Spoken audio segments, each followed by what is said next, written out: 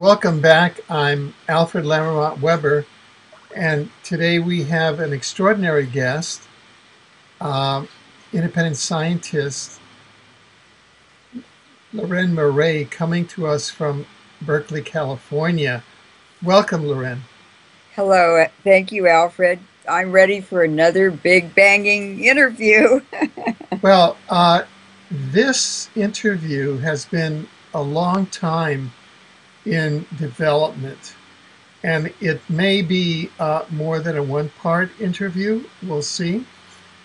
And so that the viewers really uh, get the larger picture and become focused on it, like to start with the headline first, although we know that you're going to jump us back perhaps 5 centuries back, I think, if my arithmetic is correct. And the headline will be something like I-Leuren Moret, Jesuits seek to defeat all democracies, establish one world religion and government, and a sole source economy. Is that something like what the big picture is going to be? That is. Yeah. So having said that, could you bring in all these concepts of corporate name change and world domination strategy and bring us back 5 centuries and tell us all about the origin of the Society of Jesus, which is a reversal on the name of Jesus, and the banned nefarious conspiracy known as the Jesuits. Well, I'd like to start with a statement by Napoleon when he was imprisoned. And he had a very rough time with the Jesuits. And I do like a lot of the things he said because he lived it, he walked it, he was in their house and they were in his. So this is a quote from Napoleon. The Jesuits are a military organization, not a religious order. Their chief is a general of an army, not the mere father abbot of a monastery. And the aim of this organization is power. Power in the most despotic exercise, absolute power, universal power, power to control the world by the volition of a single man. Jerusalem is the most, Jesuitism is the most absolute of despotisms, and at the same time, the greatest and most enormous of abuses. The general of the Jesuits insists on being master, sovereign, and over the sovereign. Whenever the Jesuits are admitted, they will be masters, cost what it may. Their society is by nature dictatorial, and therefore it is the irreconcilable enemy of all constituted authority. Every act, every crime, however atrocious, is a meritorious work if committed for the interest of the Society of Jesuits or by the order of the general. And that's from a book titled Memorial of the Captivity of Napoleon at St. Helena by General Montholon. So in a nutshell, that's a very, very good description and summary of the most cogent points and the most dangerous aspects of the Jesuits. And And what was the context in which Napoleon gave that? I mean, why would Napoleon have come up against the Jesuits? Well, because they run the world. They run all the wars. They caused World War I and World War II. They caused the French Revolution. They caused the Napoleonic Wars. It's because they're in our life all day and all night long, the whole entire planet.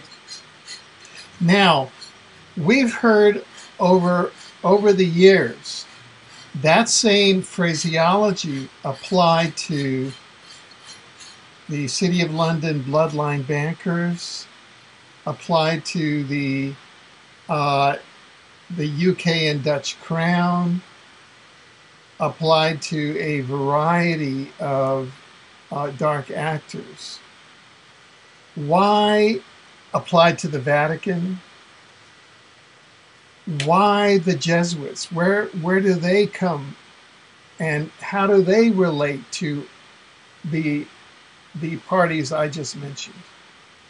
Well, they really go back to the Knights Templars, who were formed and self-organized at the time of the Crusades. And when the Crusades were sort of winding down, there was a period, for instance, when Vasco da Gama, a Portuguese explorer, sailed around the world and colonized Asia and Africa and India. He established colonies for the Portuguese for trade all over the world. And the other European countries were 100 years later. The Jesuits and, the Portuguese had a start on them. But in 1516,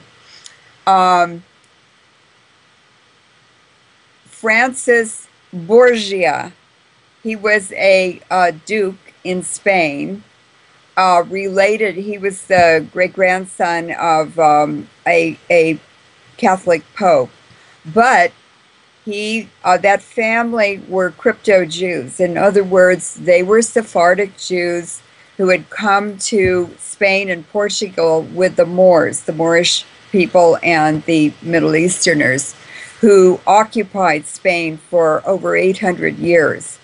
And they were required by the Spanish kings and queens to practice Christianity and reject Judaism.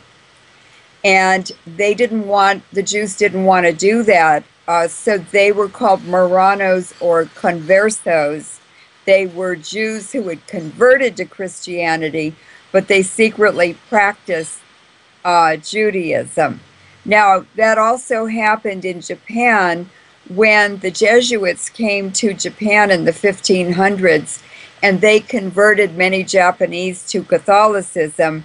And because the shogun of Japan finally prohibited and actually executed Jesuits who had snuck back into Japan when they were expelled, the Japanese were forced to practice officially Buddhism and or other Asian religions, but they secretly worshipped Christ. They were secret Christians. So in a way, they were the reverse of the conversos and the Marranos. And so this has gone on and on and on through history, but they basically established the monarchs on the thrones and kept them on the thrones because the monarchies, the nobility, have tended to collaborate with the Jesuits. And then the Habsburgs, that was a Catholic bloodline that ended up gobbling up most of Europe. But Yeah, yes, could I yes, jump in here because we sort of started at midstream. yes, Didn't all of this really go back to the early 1100s, yes. where it was almost a false flag, where the Crusades were economic but masked as Christianity? Could you go back then and Yes. really walk us through the early history and how all of Yeah. this started? Well, just remember 1066 and all that. Guillaume le Conqueror or William the Conqueror, those were Normans from the north of France, primarily, who invaded England and took the throne and stole a lot of land from English landowners. And they are today known as the Plantagenets, the Plantagenets, and that's what the Da Vinci Code is about, the Plantagenets. So in 1900, they stopped using the name Plantagenet, the family name, but 65 or 85 members of the House of Lords in England are Plantagenets without the name. So they still dominate the British and the British government. So in that sense, um, we have to go back to the Crusades, which followed. 1099 was the first crusade to the Middle East, and it was supposedly to to protect the holy relics and the holy churches and so forth of Christianity in Jerusalem and in that part of the Middle East, even Syria, uh, Cyprus, they were all over the place. So um, the in the first crusade in 1099, um, there were many pilgrims who went to the Middle East, but they had to carry all their valuables and money and resources with them. And there were many, many bandits and thieves and things like that that attacked them and stole their money and whatever they had and killed them also. So what happened in the Second Crusade is that there were 9 knights, and these were nobility. They were nobles. You had to be a noble to be a knight, and there were just 9 of them. They didn't have any money or anything, but they came together, and they were organized by let's see, what was his name? Hugues de Payens. And he organized them to accompany pilgrims to protect them in the Middle East and so forth. And the 9 of them went to Jerusalem, and they were able to finally get official recognition from the Pope, which really established them. And that was in let's see, that was 1129. They were officially recognized as the Knights Templar. And Templar refers to the Temple of Solomon, which had a church on top of it, or a mosque or something, but but underneath it, in the rubble, in the archaeology below the surface, was the Temple of Solomon from the Bible.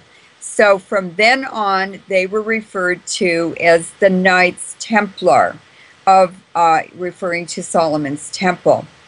Now, they basically were poor, but once they got started and people realized what they were doing, huge amounts of money, property were donated to them. You can't imagine. They became very, very, very wealthy, very rich. And the let's see, they were characterized by the knights had to be noblemen, and they wore those white vestments over their armor with a big red cross on the front. And that indicated that they were a Knights Templar, a Knight of Templar. Now, at the peak, they lasted about 200 years. And at the peak, they had a membership of about 160,000 from across Europe.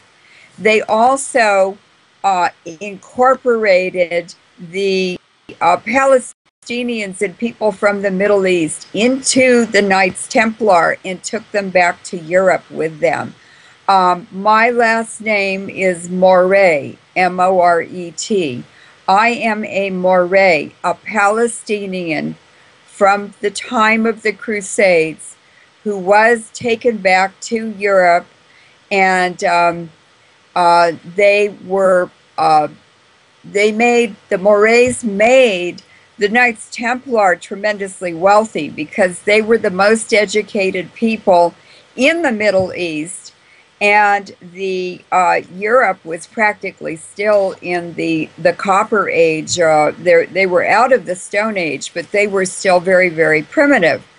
And the Morets were architects, engineers, scientists, astronomers, medical experts. They were very efficient administratively. They were very, very helpful. And Moret-sur-Loing is a town on the Loing River north of Paris, just outside of Fontainebleau. And Fontainebleau was a castle that was built at the time of Hugh Capet, C-A-P-E-T. And he was the beginning of the dynasty of French kings. They came from Charlemagne, and then they were followed by the Capets, went extinct, and then they were followed by the Valois and Henry IV, the Huguenot king, who was also King Henry of Navarre, was a Valois. And if I had been alive then, Henry IV would have been my uncle. I was named for his nephew, I-Leuren.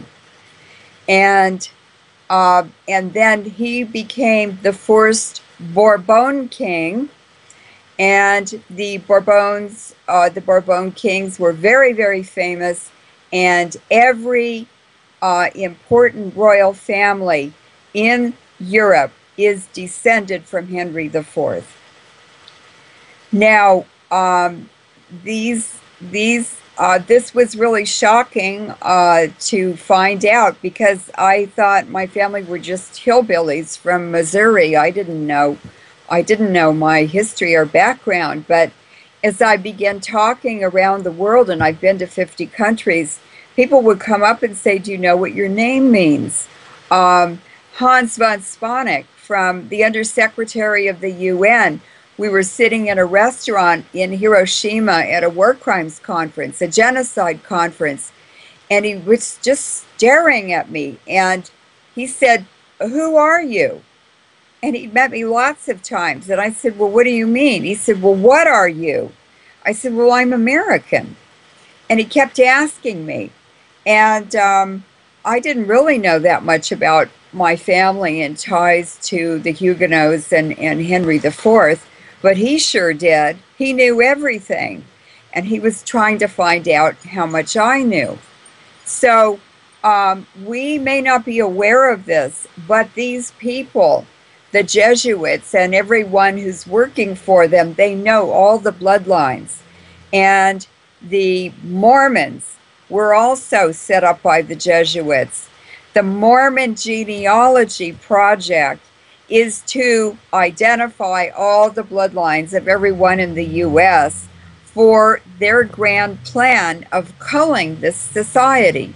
In other words, they want to kill off certain bloodlines, and they hate all Protestants and non-Catholics, no matter what religion you are.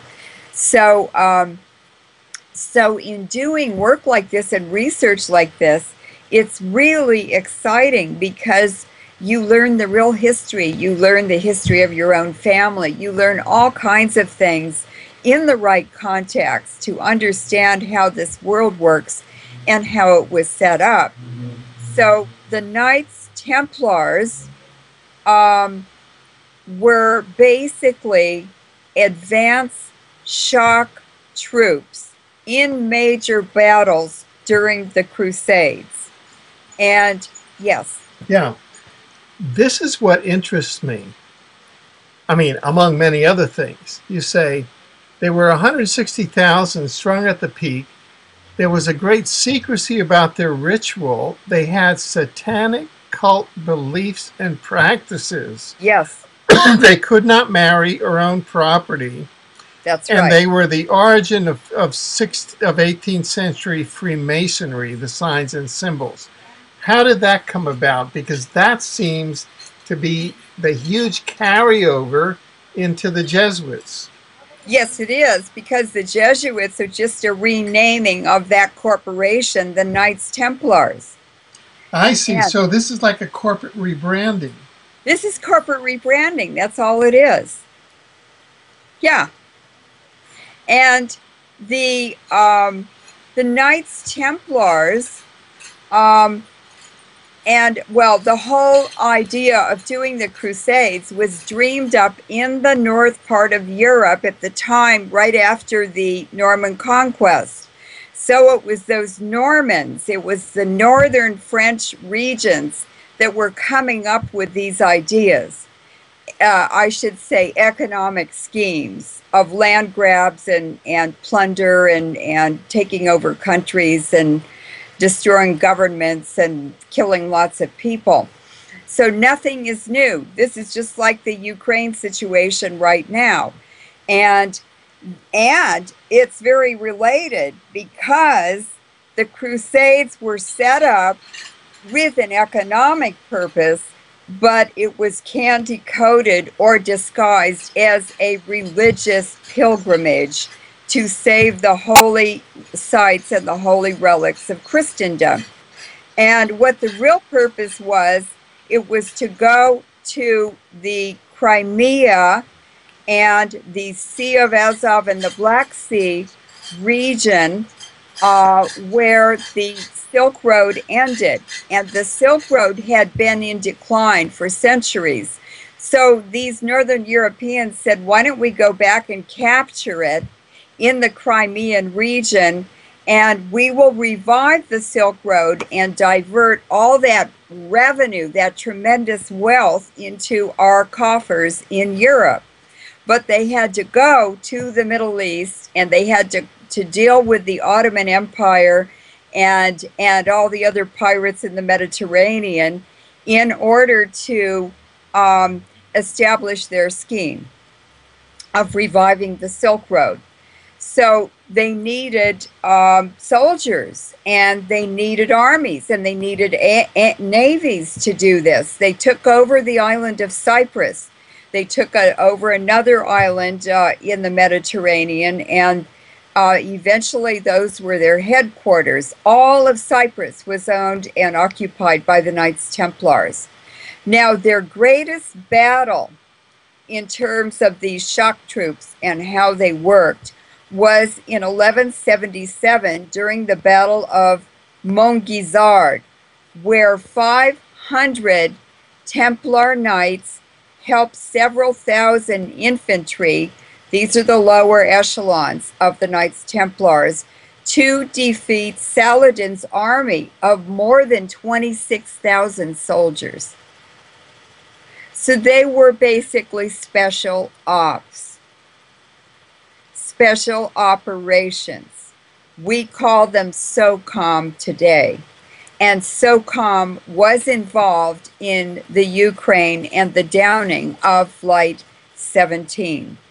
They operated the listening posts, the communication posts for the NATO fleet that was sitting offshore that ran the whole downing of Flight 17 in conjunction with the Ukrainian government and military. So it's the same game, parallel tracks. It's just a new iteration. It's a new corporate name, but it's the same game, raiding and raping. So let's see. Well, yeah. So we're now tracing from from the uh, from the Crusades, Yes, and we have a significant milestone in 1139 with Pope Innocent III. yes. Now, what happened is um, the symbol always of the Knights Templars are two knights riding one horse, and it symbolizes poverty. Um, they had to give up when they became a Knights Templar. They had to give up all their property, their money, everything. They could never marry. And all of that property went to the Knights Templar organization. Um, they had to pledge celibacy and so forth and so on. But they did have a very, very interesting lives and careers, and they made huge contributions. Actually, the Knights Templars, with the help of the Morets, built hospitals all over Europe.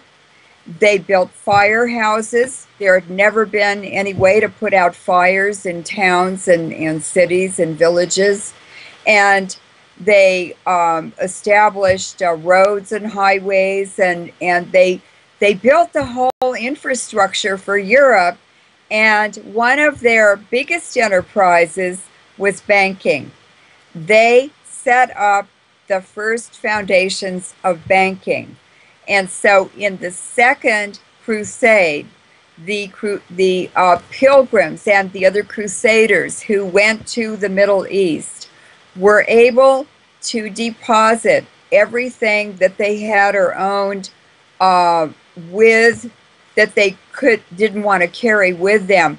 They deposited them with the Knights Templar organization in the country they were coming from, and they were given a letter of credit, which they carried with them to Jerusalem, and that letter of credit allowed them to withdraw that much money from the Knights Templar organization there. So there is the very first letter of credit. This was the beginning of banking in Europe, and by the time, 200 years later, by the time they were at their peak, they had bigger navies, bigger armies than any monarchies or governments had in Europe, and they were richer than any of them, and they ran all the banks in Europe, and they had many other industries, vineyards and businesses, and they did everything. And so even when they were in decline and they were banished in this incident we're about to talk about, they still had a lot of influence at the local level. They built castles and buildings all over Europe and the Middle East, and they're still there. I've been to them and seen some of them. It's incredible to think buildings could last 1,000 years, but they built them well, and they built them properly, and they've lasted the test of time. So what happened is King Philip IV was a French king who owed the Knights Templar so much money he realized he could not pay them back. This was in about 1120. And so he pondered and pondered, and finally he went to he put out an edict to kings and monarchies all over Europe and told them to burn all the Knights Templars and Morets at the stake because they were perverted and satanic and they were heretics and this and that. And then they weren't very receptive because the Knights Templars had put all the monarchs on the thrones and kept them on the thrones by loaning them money. So they refused to collaborate with him. So he went to Pope, let's see which, Pope Innocent the Seventh, I think. And Clement V, wasn't it? Clement V, I'm sorry, yeah. So Clement V Oh, yes, I'm looking at something else. So Clement V, yes, 1307, the French Capet king, Philip IV. He was the king of Navarre also. He was trying to get them burned at the stake, and he couldn't. So he went to Pope Clement V, who was his blood relative, and said, you know, they're really bad heretics, and we really ought to burn them and this and that. He put a huge amount of pressure on them, and this is where this is actually something that people practice today when certain people, certain groups of people, probably including the Jesuits, when they owe money to someone, they just kill them, like the mafia does, so they don't have to pay them. And so anyway, Clement investigated them, and Philip IV did burn some of them at the stake. The Knights Templars and the Morets asked for refuge in other countries, and only 2 countries would take them. One was Scotland, because it had already been excommunicated from the Pope, and the other one was Switzerland. And that's how my family ended up in Switzerland. They were the Morets who escaped with the Knights Templars to one of the 2 countries they could go to.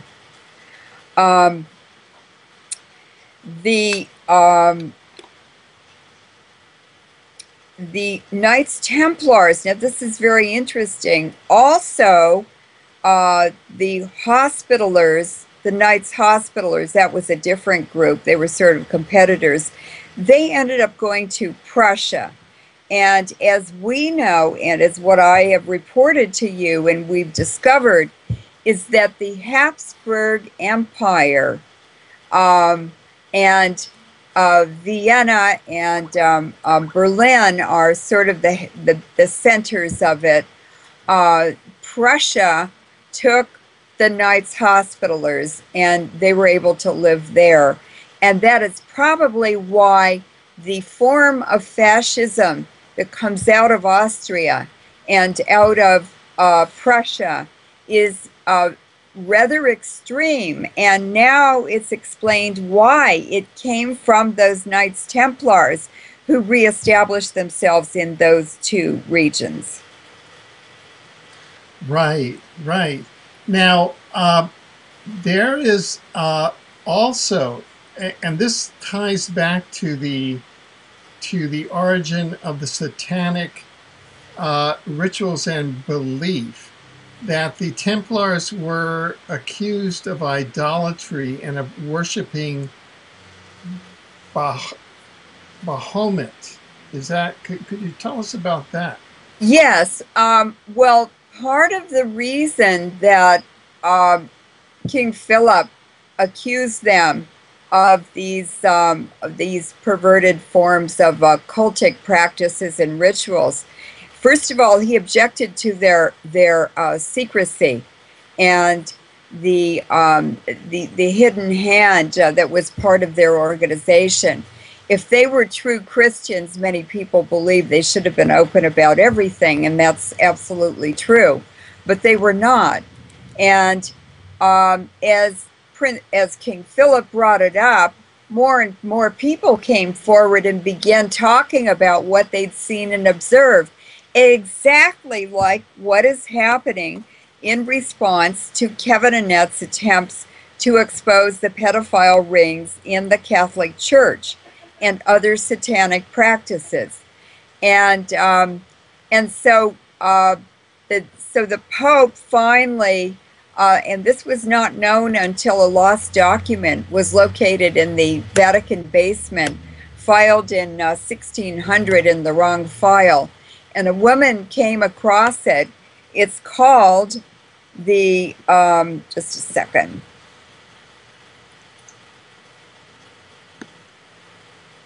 It's called the, oh gosh, what's it called? I'm sorry. Oh, the Chinon Parchment. And it was written, it's dated August 17th to 20th, 1308. And Pope Clement V absolved the Knights Templars from all heresy charges but he disbanded them completely in 1312. And that was probably because he was aware of the satanic practices and heresies and their following of, for instance, the Kabbalah. The Kabbalah was from the Babylonian period, and it was from a cult that practiced magic and satanic rituals and things like that. Now, that cult, those satanic cults from the Babylonian period, have carried through time, through various groups, to modern day situations and institutions. And these cults of pedophile practices, satanic hunting of naked children in woods by high-level people, shooting them dead, as we know has just been revealed in the tribunal in Belgium that Kevin Annette has been doing such a marvelous job on. And of course, people are coming forward with the information and the evidence and the witnessing that he needs to prevail in the court. So I think people are pretty tired of this. It's gone on for centuries, and it's not healthy for society. It's perverted. So anyway, the Chinon parchment was interesting to find that the Pope had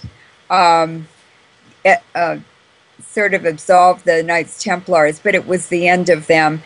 And what they did was just went underground. Freemasonry was part of their operation also, and of course that is very, very secret.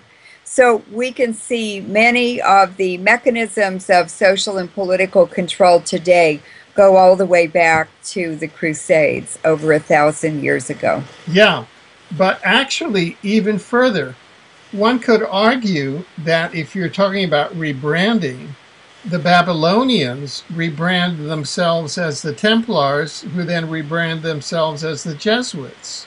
Yes. So that's what's going on here. That's what's going on.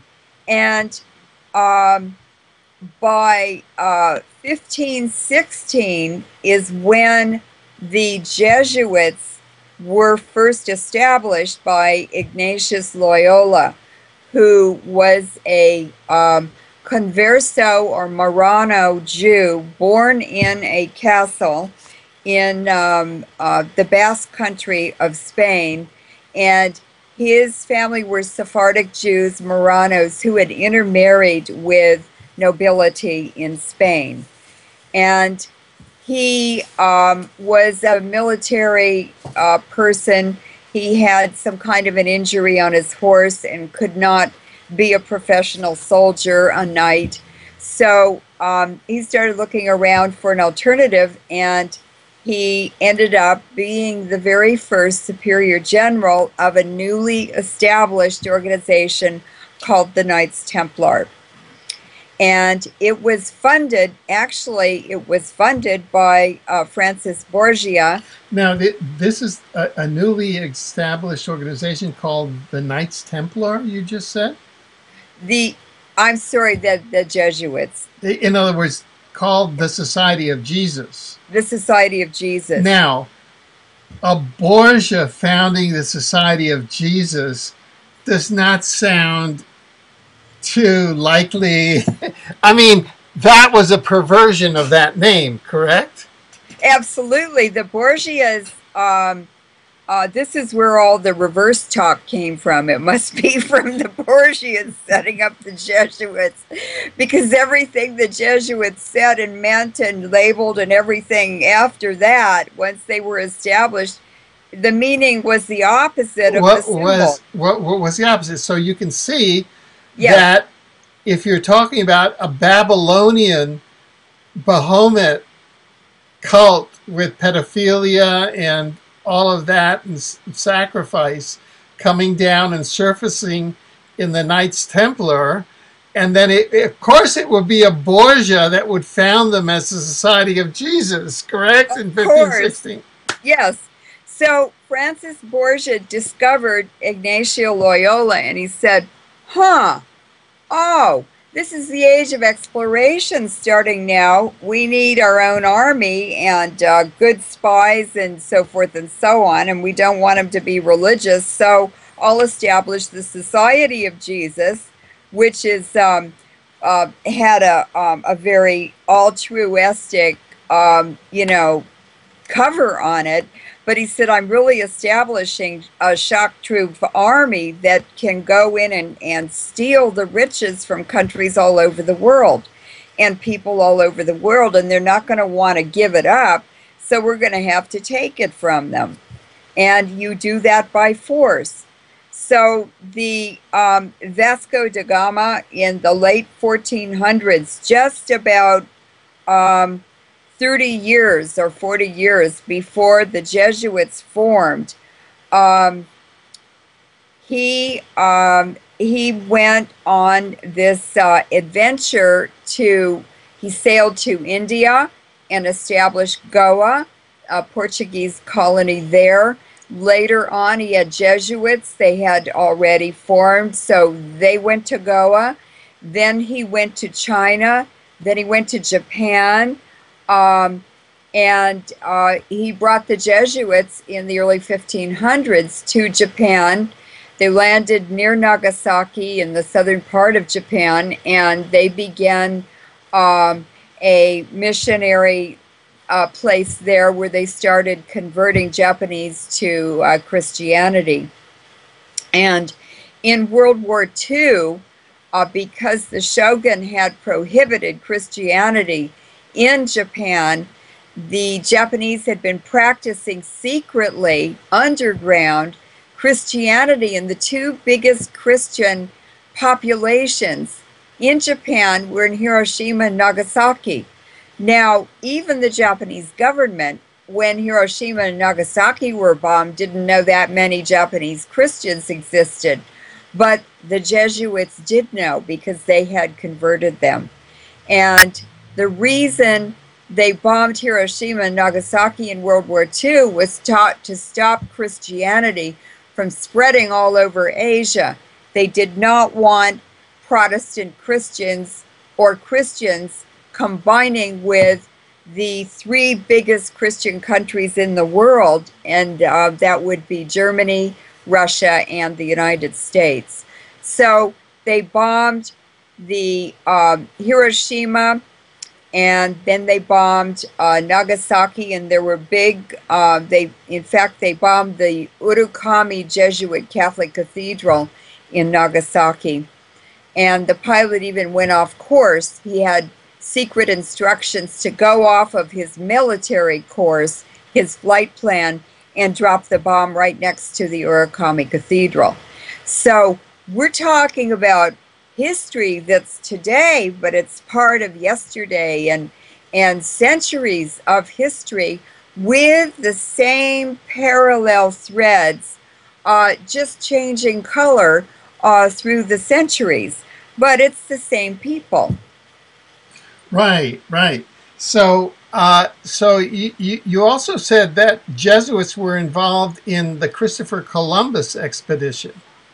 Oh yes, the Sephardic Jews and Jesuits in Portugal and Spain were part of the conquistadors. In fact, they were conquistadors. And Christopher Columbus was actually the son of a deposed Polish king.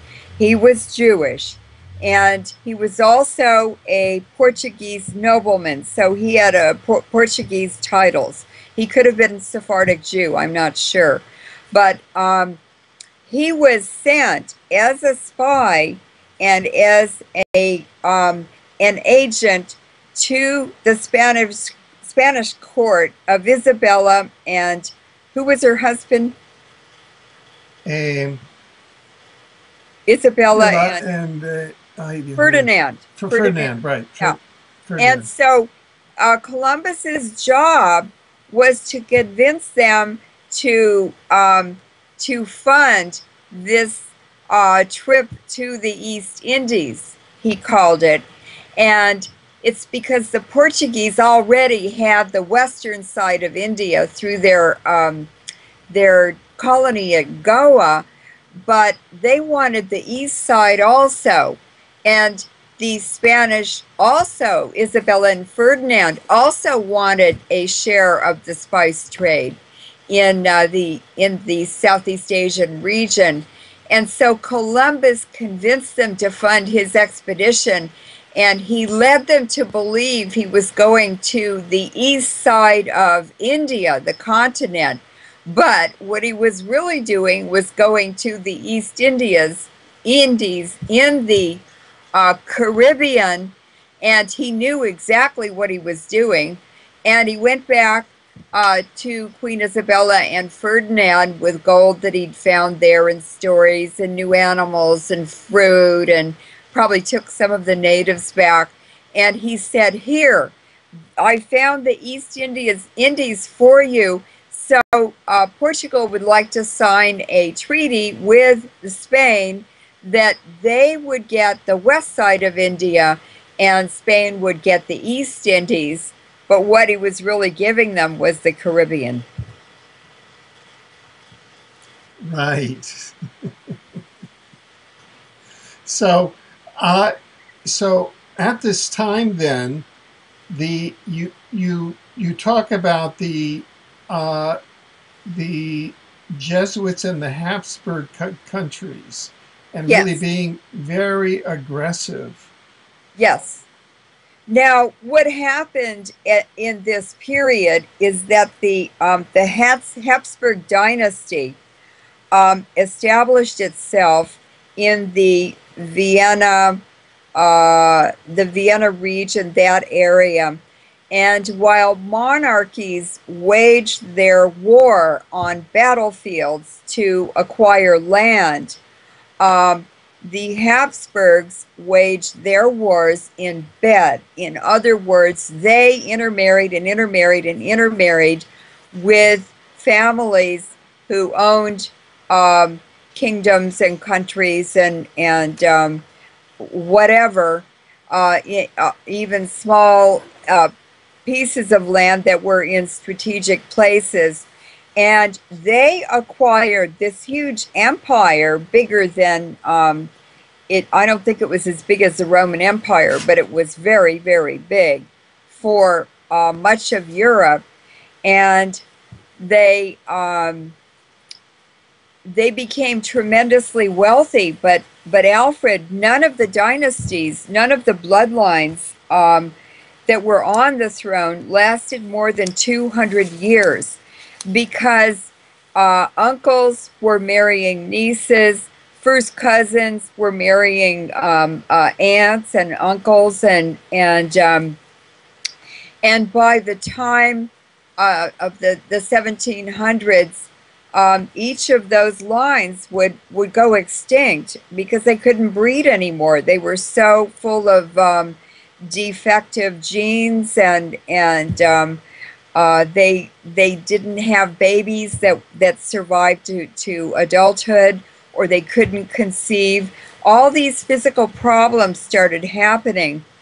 And if you look at paintings of the Habsburgs, you can tell they have real long jaws, very elongated heads, and one of them, I think it was Charles II, he was the king of Spain and Austria, and when the empire was really big. But recently, a university in Germany did the DNA and tested the lineage and the genetic damage to 3,000 Habsburgs. And what they discovered was this poor Charles II, he had the genetics, the genes of someone whose mother and father were brother and sister. Which they might have been. Now, where the Rothschilds come in is with the Habsburg Empire. And Amstel Meyer, their name originally was Bauer, B-A-U-E-R, but he changed it to Rothschild. And he was born to in the Jewish ghetto of Frankfurt, and on the street was called Hudenstrasse. That's right, Hudenstrasse. And his family, he bought a big house, and the Schiff family moved in with his family, and their children began intermarrying. So Schiffs are Rothschilds, and Rothschilds are Schiffs. Right. Now, what you've noticed is that this Babylonian sect, who became Yes. the Knights Templar, who became Yes. the Jesuits in 1516, their superior generals are all from the Habsburg Holy Roman Empire. That's What correct. do you attribute that to? Except that we have one now. Technically, he's from Argentina. No, but he's not the general. No, No, he's No. the Pope. that's right. Yeah. And so the superior generals of the Jesuits have always been Sephardic Jews and or born in some part of the Habsburg Empire. And the reason is that the Habsburg had a lot of Jewish blood, the Habsburgs, and the Rothschilds were the house Jews, or the Judah, the advisors to the Habsburg monarchs, emperors. And also the Rothschilds got their start in the 1700s, mid-1700s, when Meyer Amstel Rothschild arranged for King George of England, who was fighting the rebellious colonies in America. He secured mercenary soldiers from the Prince of Hesse, which was part of the Habsburg Empire. And so this is where the Rothschilds made their first money on that mercenary army. The German soldiers lost, the English king lost, and the colonies in America became the United States in 1776. Now, An independent, self-determination democratic government selected by the people. This was in complete opposition to the divine right to rule, which the Pope felt he had the divine right to rule over everybody in the world. And the Americans and many other religious groups looking for freedom of worship left Europe, and the diaspora went all over the world to these countries, or these lands that had been discovered by these explorers, but they were not populated. So it was a way to pump a lot of people from Europeans into countries and secure tremendous wealth through mineral resources, fur trapping, all kinds of things, slavery, anything that would make money to take back to Europe. so with the Declaration of Independence and the Constitution and the winning of the Revolutionary War, the United States of America then became a special target of the Jesuits. Why is that? Well, the Jesuits are not Catholic. They're not a religious order. They practice it, but they have a relationship with the Vatican. And when you really dig into the Jesuits and into the Vatican, the Vatican is not really practicing a religion. It's practicing world domination. And they work together. The Jesuits are sort of an army, but they're not completely integrated, although the Vatican Bank is where the Jesuits and other wealthy illegal organizations launder their money. Right. Now, but the Jesuits still had a fundamental role in the starting of the United States, didn't they? I mean, the Jesuits, a lot of the land on which the United States was founded in Georgetown, in Washington, was owned by the Vatican and by the Jesuits.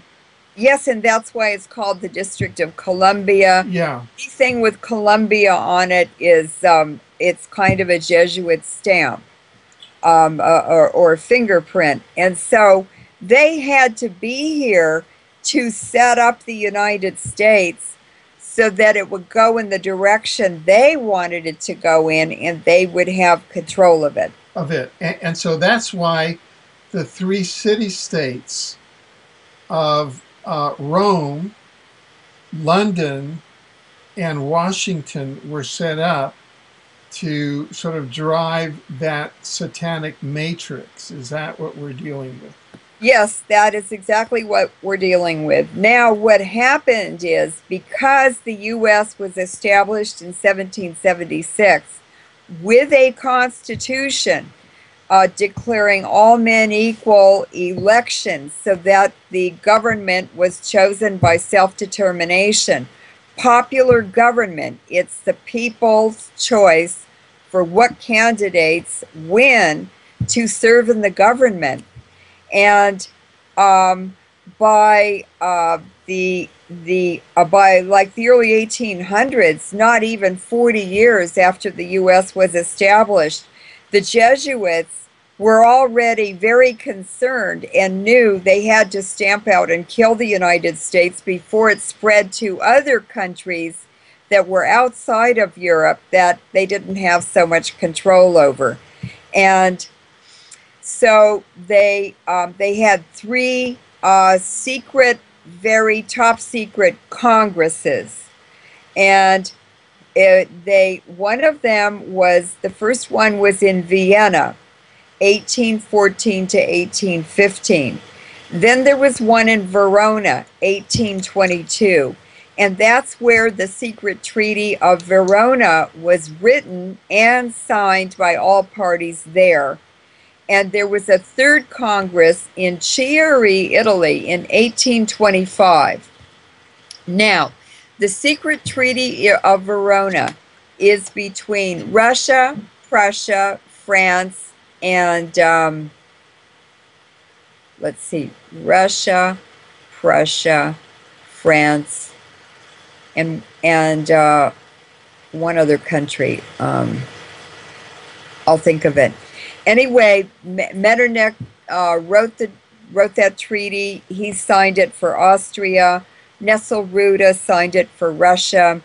I've forgotten who signed it for France. There's one more country. Anyway, though that treaty established that they would set up a fund, and they would fund. Use that fund to kill, to destroy with the military any democratic movement in any of those four countries, and also in any other countries in any other part of the world that didn't even exist yet. So that was the beginning of all of these puppet dictators that we're having. We've had this history of them for hundreds of years, and also the number one purpose for those three Congresses was to set up a mechanism and the rules for destroying the United States completely. because we had a constitution and a democratically elected government. Now, go ahead. Yeah, so then I was just going to say that one of their first steps was to eliminate the history of the United States, wasn't it? Yes, and if you look at U.S. history, there's a period of about 40 years, starting somewhere around the 1820s, around the time of this secret Treaty of Verona and these three Congresses. And for 40 years, there's nothing. The real history is gone. It just doesn't exist. It's not in the record. It's been removed. And that was done by the Jesuits to hide what they were doing. And no wonder, in 25 years, they assassinated or attempted to assassinate 5 U.S. presidents. And the first one was Andrew Jackson.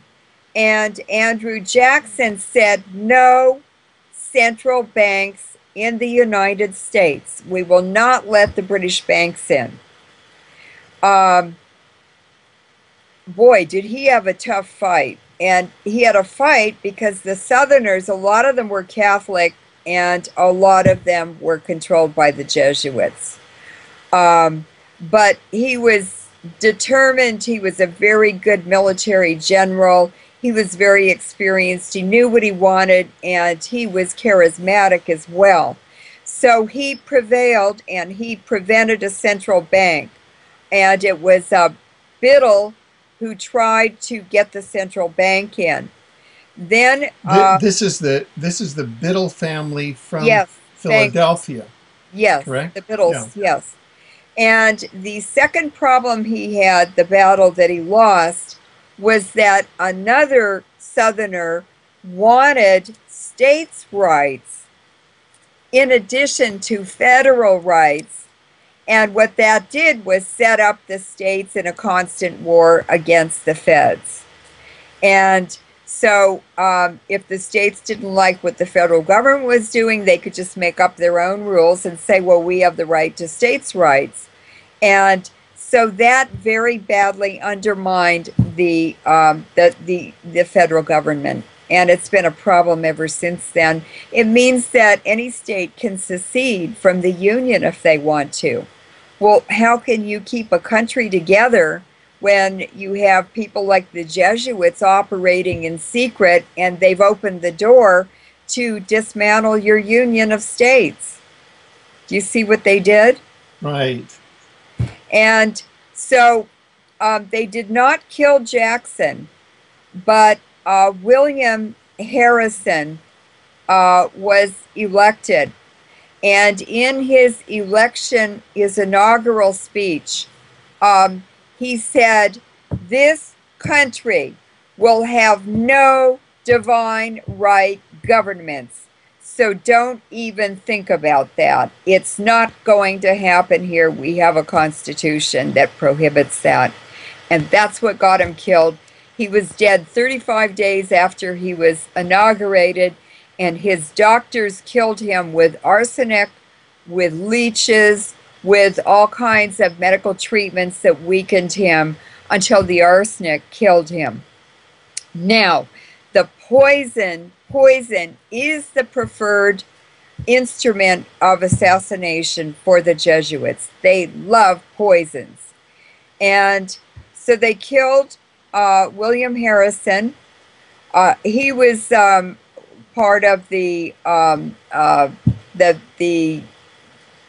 battles of the new country and land grabs and so forth.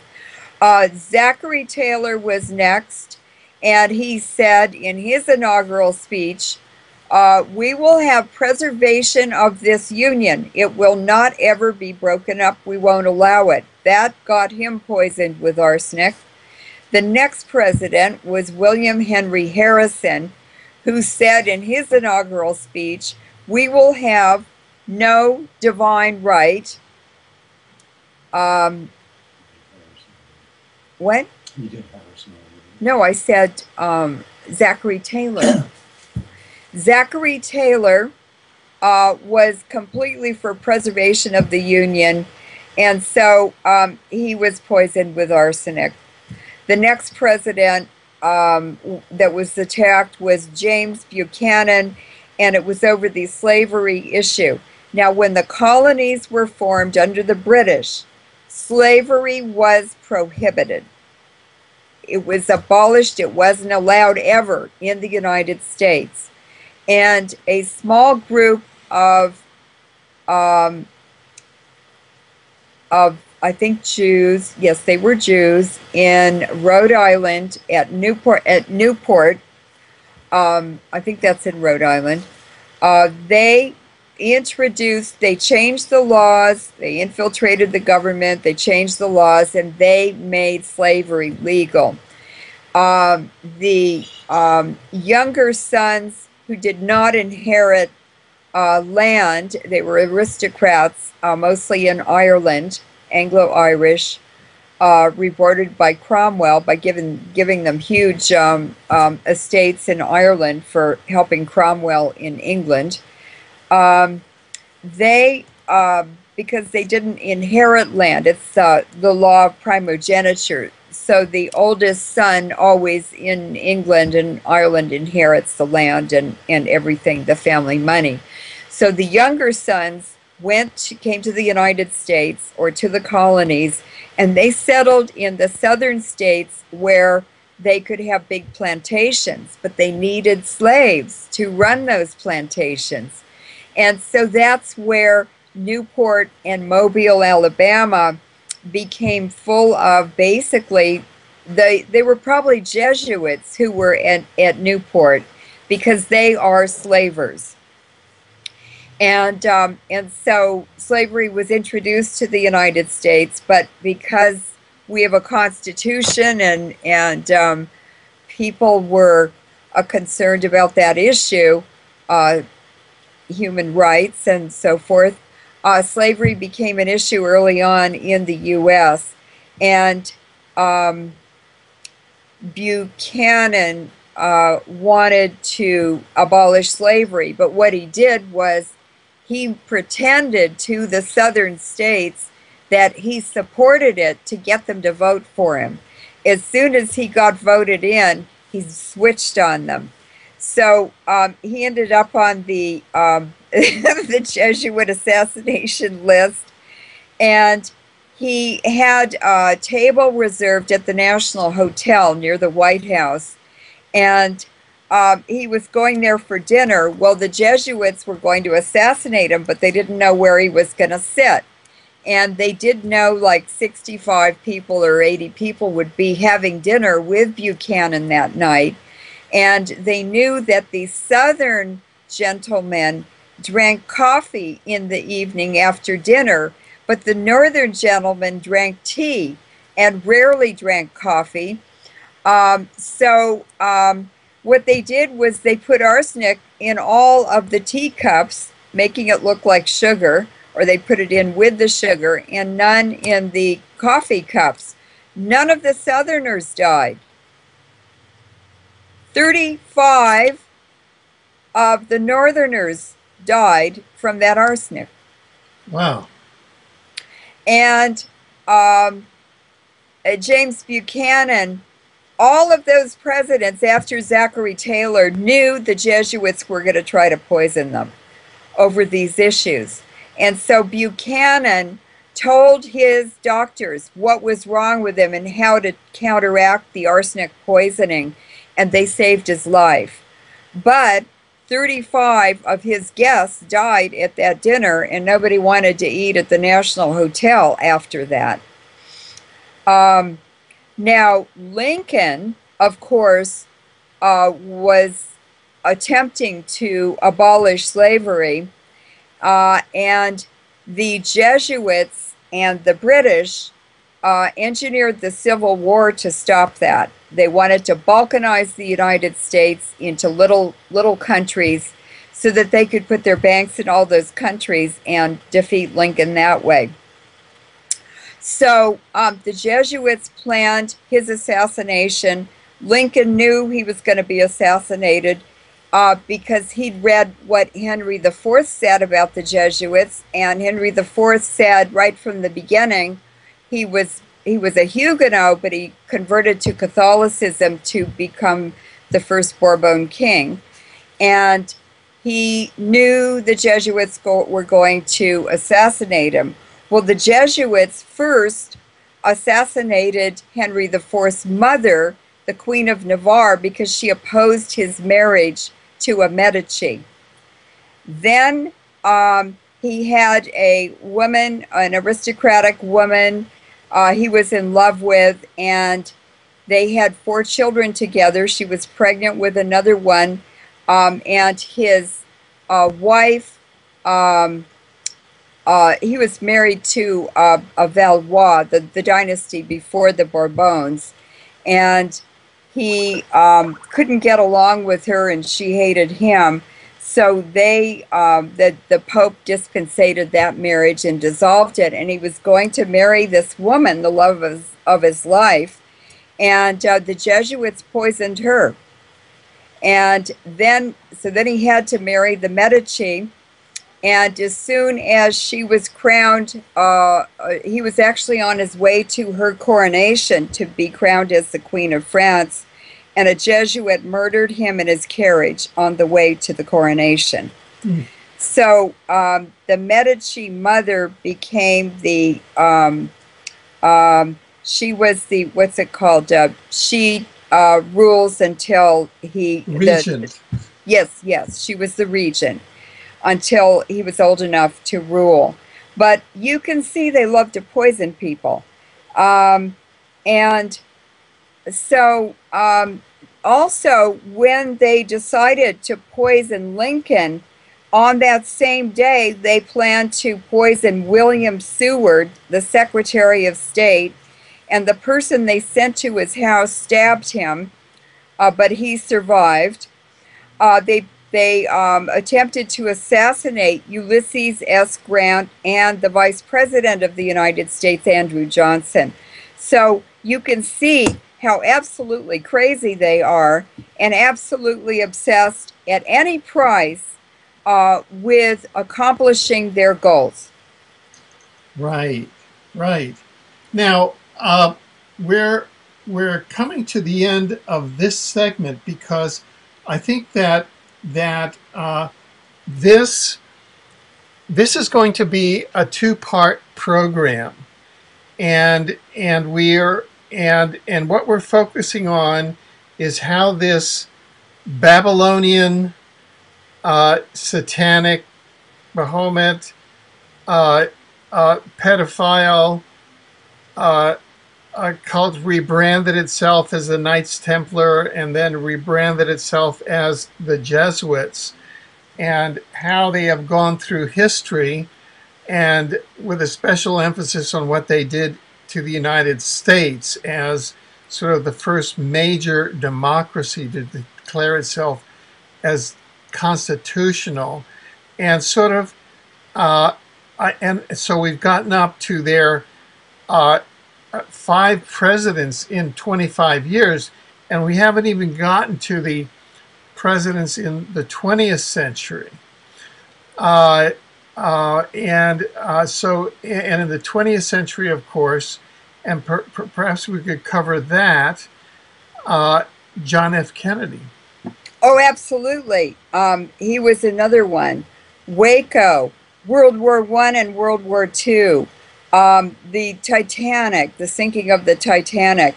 These all have to do with banking, with power, with politics, and with anything that was perceived by the Jesuits as getting in the way of their goal of world domination. Yeah, because, for example, the false flag of the sinking of the Titanic, that was key because it eliminated some of the opposition to the establishment of the, quote, Federal Reserve, which was a private, which was in fact a public bank that was privately owned, where the United States would have to pay money to the bloodline bankers to have its own currency that was provided for in the Constitution, to have its own money printed. Well, nobody said they're fair. Yeah. So this has been now. So how is it now? So then that brings us up to the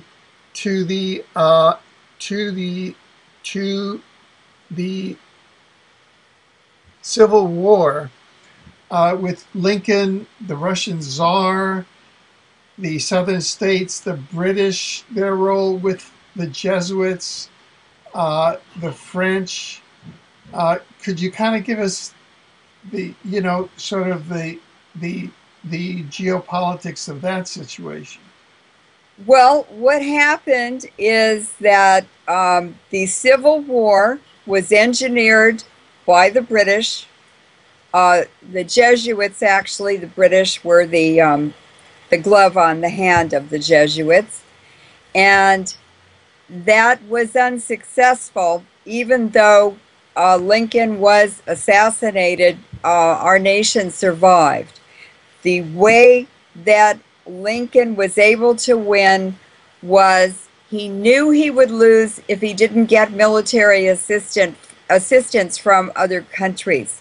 He sent a letter to the major countries of the world, to the governments, and said, please send military assistance.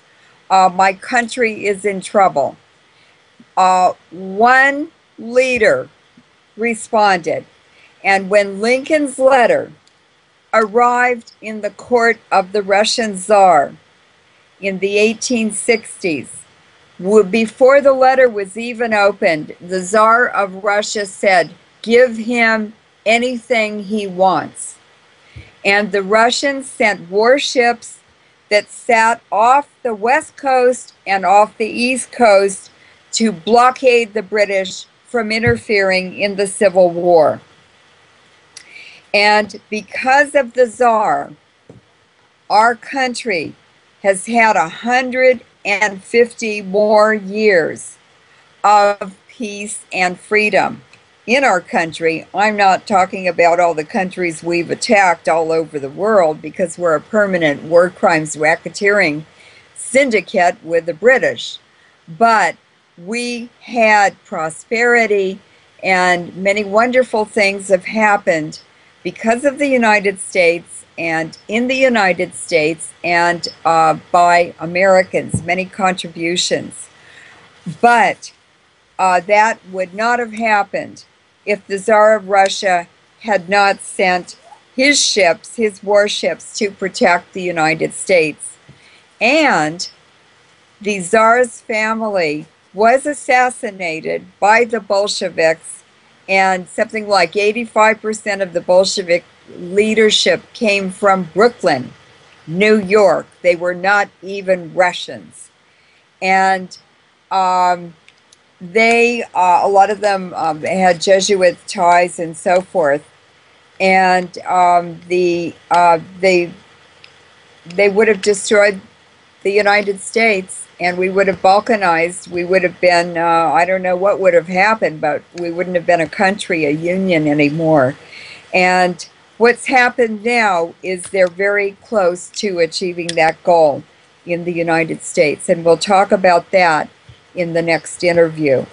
But we have to always thank the Russians and the Tsar of Russia for that great contribution to the history of the United States. And I want to state that the United States and Russia have always, always been very good friends, and they always will be.